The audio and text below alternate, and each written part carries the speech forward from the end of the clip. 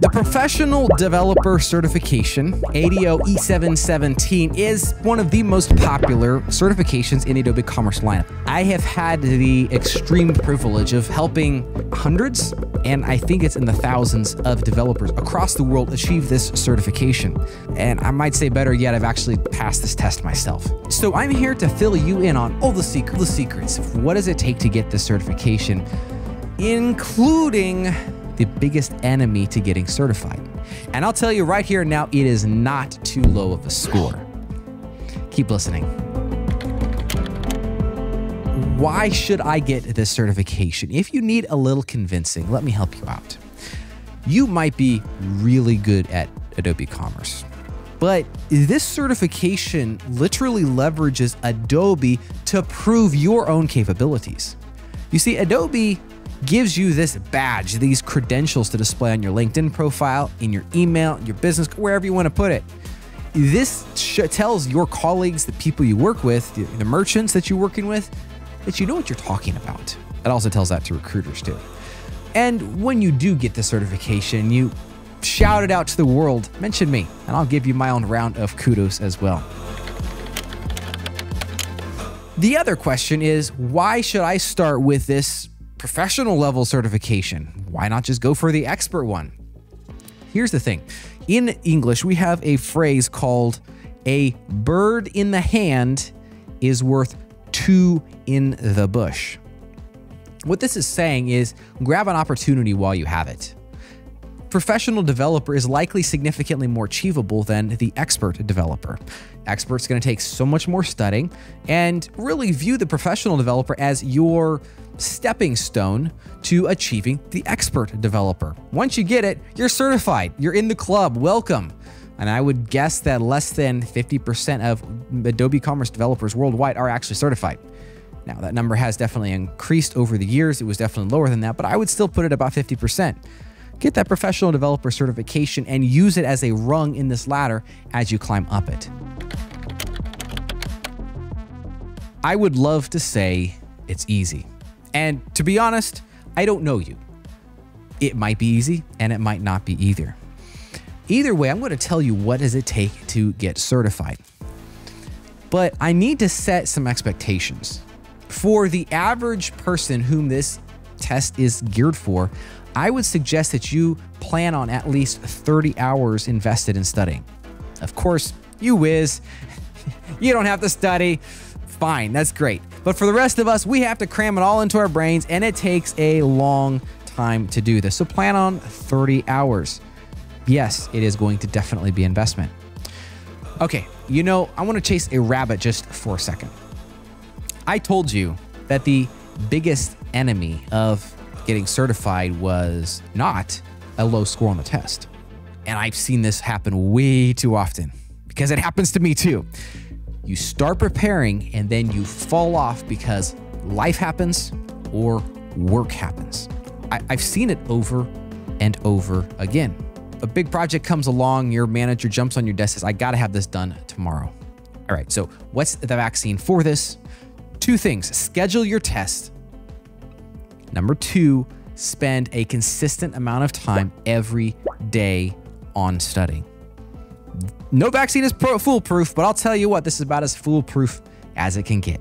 So let's look at the 4 steps in order to achieve your Adobe Commerce Professional Developer certification. Number 1, get a local environment set up on your machine. And I mean, get that environment set up on your machine. We use a flavor of the tool called Warden. The flavor of it is called Den. Search for SwiftOtter Den. It'll pull it right up. It works well on the Mac M1 chips. Super fast. I have it installed on my machine. Use it all the time. All you have to do is install it and then drop Magento into it. It's seamless. You can have multiple projects running at once. It's the bee's knees when it comes to this. Oh, and by the way, you can also run it with Varnish too. It replicates a production environment right here on your local machine. Couldn't be any better. Number 1, get that local environment set up and configured. You have to do it. Oh, and by the way, I should add, use Xdebug too. You got to. Just use this opportunity to learn, do what it takes to get Xdebug going too. You'll find it's really, really easy. Number 2, Review the Adobe study guide. You see, Adobe is nice to us and they share their test syllabus. So the test syllabus is a fairly brief overview as far as what is involved in taking, like what sections, what concepts are covered. If you don't see a concept in the syllabus, most likely it's not on the test. So you can more or less focus in your investigation, your research into this specific area. This serves as your base for the investigations. This syllabus, and I'll have the link in the description below, is absolutely critical. No matter how you plan to study, you have to review this syllabus. Number 3, this is where you have a choice. You can either read the dev docs and, very importantly, come up with your own practice scenarios. Absolutely critical to get hands-on deep into the code using XDebug to walk through areas of the code. Or here's option number 2. You can use our prep course. We have it priced inexpensively, and we also have discounts for depending on where you are in the world to make it even more affordable. Chris Nanninga teaches this, and he walks you through highly practical real-life scenarios that will help prepare you to take this test. Again, that was the risk of a shameless plug there, but I've seen it help so many people achieve the certification. I kind of just have to tell you about it. The goal is to explore everything. Don't let something that you don't know cause you to skip on to something else. That's too hard. I'll deal with it later. Instead, use this as a signal that you have to drive forward and you have to keep going until, you've mastered that subject. You're like, dude, I am a rock star at this subject. Get in there, roll up your sleeves, get your hands dirty, and learn the system. Number 4, take a practice test. In fact, you could do this at the beginning, and I would recommend that.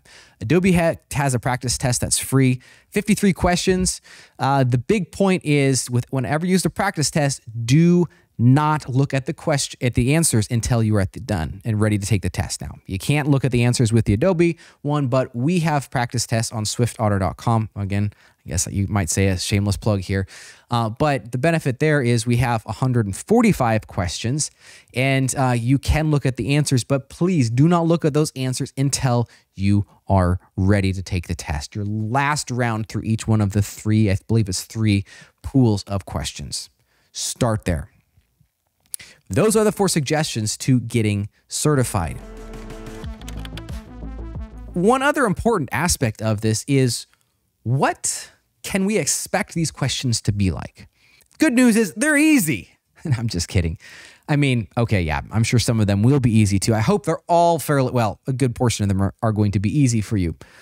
But we can break out these questions into 2 different styles. We have scenario-based, which is basically saying, here is a problem. Here is the description of this problem. There could be code involved. What is the solution to it? Questions will have 3 answers on a radio button. We know what that looks like, those little circles that you can select, radio button. Or it has 4 questions with check marks. You have to select 2 answers, or and there might be a couple of times when they have this. There's actually 5 check marks where you have to select 3 answers. Those are no fun. Those are no fun at all. But a scenario-based question is literally walking through what information do you know about Magento, what information do you know about that you learned from this question, and then what answer do you select? I'll tell you a secret here. And this has hurt me before, not following this advice, and I've seen it hurt a lot of other people in my conversations with them. And here it is. When you are taking the test, be a lawyer and turn off your developer hat, your developer mindset or business analyst mindset. You see, we have been inbred to think about the bigger picture. We are presented with a list of requirements. We need to think about the ramifications and the other aspects, the things that are not told to us in these requirements that are presented. Now, we got to turn that off. I have seen it over and over again where people get questions wrong because they read into a question. Don't read into a question. Be a lawyer and scrutinize the text that is there and only make your answer based off of the information that is in that question. You're going to be much more successful. The final subject we're going to cover is, what does it take in order to schedule and pass the test? I'm going to put the link in the description below. You just simply need to log into the Adobe Credential Management System to take your test. Schedule to take it. It's all pretty easy. It's right there. The big thing you have to remember is you got to do this in a pristine and quiet environment. You cannot do this when there's all coworkers and people running around or kids or whatever. It has to be in a nice, quiet environment. Has to ideally clean off your desk because they might have you take your laptop and show it around the room to make sure there's no hidden, well, I guess hidden camera would be hidden, but like, don't do that either, please. Make sure that, that nothing obvious is sticking out as far as cheat sheets or anything like that. Don't do that either. And by the way, question dumps, they're worthless. Why are they worthless? Well, because you can't really prove that these questions on the test, and by the time you memorize the questions that are on these dumps, might be have memorized the wrong questions. And so instead of spending the time actually learning the software, you spend your time learning questions, and those questions might not even be right in the first place. So practice tests, fantastic, great, do it. Question dumps, don't do that. Practice tests literally are there to help expose areas of weakness. I am going to give you a little tip. How I take my tests. It goes like this.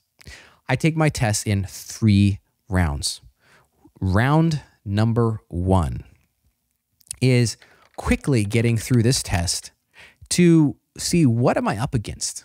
You see, there is 2 minutes per question when you take the real test, which is about a little over 2 hours at the end of the day. Work through every question in the first 20, 30 minutes, give or take. Your goal is to knock it out and get an answer down for everyone. There's going to be ones you don't know the answer to. You're going to check a box there that says mark for review and get on to the next one. I've heard of a number of people who spend so much time on all these questions going through the test, they get to the end and they're out of time. Now, Adobe has gradually increased the amount of time over through the course of the years that these tests have been in existence, and you probably wouldn't have that happen to you. But either way, this is still, I believe, very sound advice. Get through that test as quickly as possible. See what you're up against. Mark the questions you do not have an answer for, but still check the answer you think is most reasonable. Round number 1 is what I call that triage round. You're seeing what you're up against.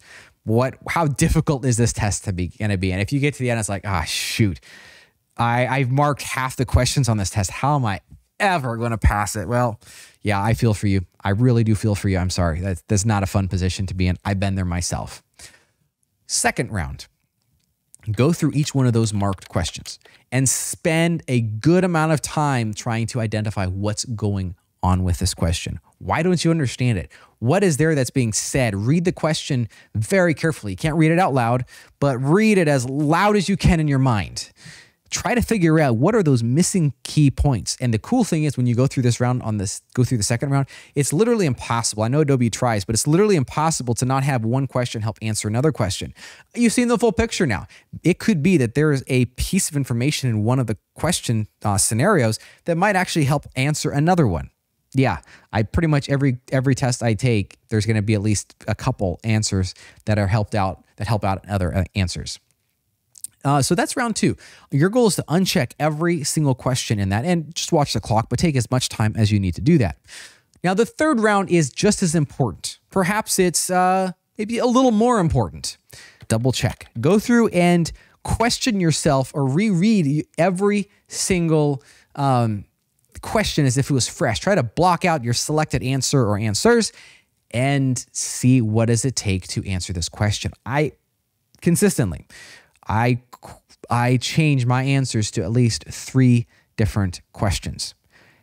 But the key point here is not to double guess yourself. Usually the first answer is correct. At least that is the case in my experience. And that seems to be fairly common knowledge across the board. Yes, it might be correct, but see what new information you dig up when you read this question again. It could be that you missed a word in your original reading of this. And then at that point, yeah, you have a very legitimate case that you have built into your mind that you have to change your answer because you misread that. And that's probably the best example, but I have definitely seen people who go through, they double guess themselves, and guess what? They failed the test because they just couldn't decide on the right answer. And when they gave me like an overview of what they thought the question roughly was and the answer that they chose the first time and the second time, usually that first answer was correct. Again, I don't want to hear specifics ever, but just the rough ideas, it usually was that the first answer was correct. Thus, be very careful to stick with that. And if you do change your answer, make sure you have a really, really good reason as far as why you should change that. Finally, I want to close this video out with a quick tip here. If you pass the professional certification with 80% or more of a score, I would suggest you go ahead and start immediately studying for the expert certification. You're close. You are really close to getting it. Now, I'm not saying the expert certification is easy. It's definitely not at all, but it's critical that you take this level because you are so close. It's not like you have to go through a full another phase of study. You've already invested at least half the effort, if not more, to getting this expert level certification. So yeah, go ahead and do that. Finally, if you fail a test, as the wonderful sales coach Zig Ziglar said, failure is an event. It is not a person. The worst thing you can do is say, "Oh, shucks, I'm a failure. I can't pass these tests. I'm a terrible developer." No, don't say that. If you fail a test, yeah, pick up the pieces and immediately go back to start studying again. Give yourself a week or two, study, find the areas that you were struggling with, brush those up and go take that damn test again. Because guess what? You'll pass it this next time. The worst thing you can do is to delay, give it 3 weeks, and then say, "Okay, fine, I'll start studying." You just lost all the knowledge you gained. Don't do that. You're in drive mode. Keep the pedal to the metal and you will get certified. I can promise you that. So here's everything you needed to pass and achieve that professional developer certification. I wish you the best. Feel free to reach out if you have any questions. I'd be more than happy to help you.